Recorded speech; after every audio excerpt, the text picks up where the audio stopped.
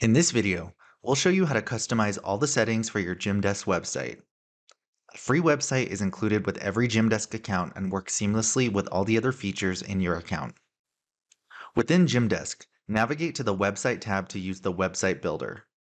By default, your website is unpublished, and visitors won't be able to find you online until you click Published. The Settings tab of the Website Builder is where you'll configure the basics of your website. You can use a free Gymdesk subdomain for your website or connect your own custom domain. To add a custom domain, you'll need to purchase the domain you want, then follow a few simple steps to link it to Gymdesk. If you set up a custom domain, you can activate an SSL certificate through Gymdesk by adding a CNAME record in your domain provider, then clicking Activate SSL here. You can get instructions on how to set up your domain through common providers by clicking on Learn how to connect your own domain. You can choose from a light or dark theme on your website and customize the colors of your website elements. You can also choose from 5 different fonts for your site. If you like, you can add a different logo here for your website. Your website will use your gym's logo by default, which you can update in your gym settings. On the right, you can add your social media accounts for Facebook, Twitter, YouTube, and Instagram. These will be displayed on each page of your site in the footer. On the left, you can decide what to include in your website navigation and the order you'd like links to pages to be displayed in the top navigation. Up to 6 links can be displayed, and additional pages you publish will be displayed under a drop-down menu titled More. When enabled, the login and sign-up links will always be displayed in the top right corner of your site. Other links in your header can be ordered however you like by dragging and dropping them. Below, you can add your Google Analytics measurement ID if you'd like to connect your Gymdesk website to your Google Analytics account. Additional tracking codes for services such as Facebook's Metapixel, which is used for tracking visitors for ad performance purposes, can be added in the bottom 2 sections here where needed. Please refer to the instructions for additional tracking scripts to determine if they should be added to the body or head tags of your website. Next, we'll talk about creating additional pages on your website. Click on Pages and Create Page to create a custom page for your website. In addition to the options you get in the homepage editor, you'll see fields for adding a page name and URL. You can also decide if you want to show the page in your website navigation or limit access to the page with a password. By clicking on Instructors, you can edit how your instructors are displayed on your website. The instructor information on this page is pulled from the staff settings of your account. You can change the order of your instructors by dragging and dropping them.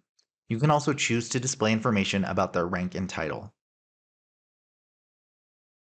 On the Location tab, you can adjust how your gym's address and map location is displayed. Your gym's address is pulled from the Settings section of your account. You can also decide if you want to link to your address within Google Maps when someone clicks the map on your website.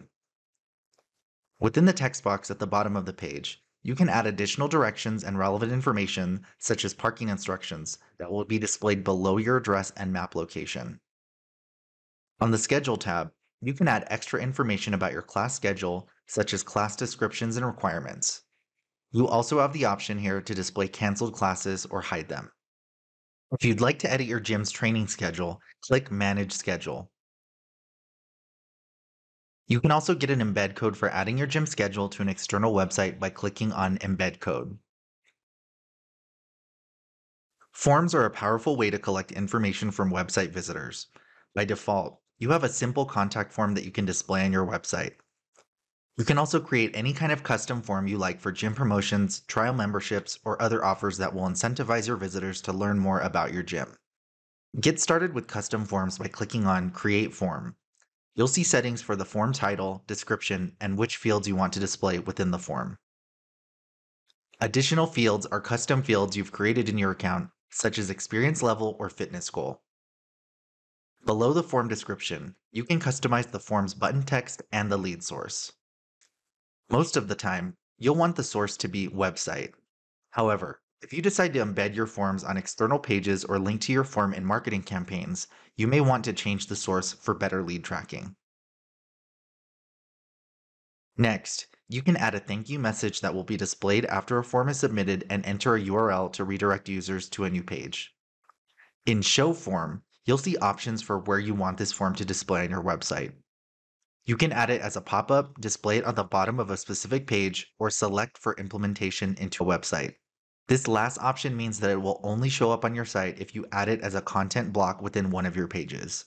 If, as a pop-up on every page is selected, you can also choose where you want the form to be displayed on the page.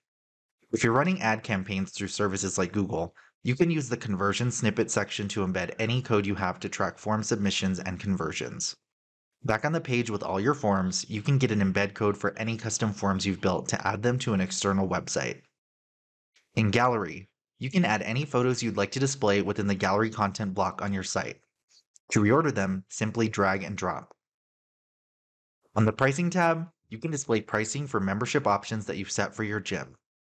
You can turn this section off if you don't want to display your gym's pricing. On the top of the page, you can add introductory text that will be displayed before your membership options. In the next section, you can select which memberships you want to display and reorder them by dragging and dropping.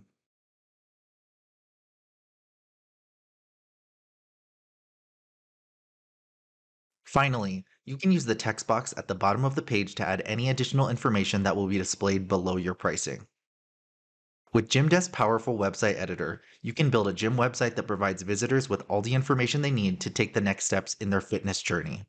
As always, our support team is here to help you every step of the way as you manage and grow your gym. Please don't hesitate to reach out to us with any questions you have. Until next time, keep growing.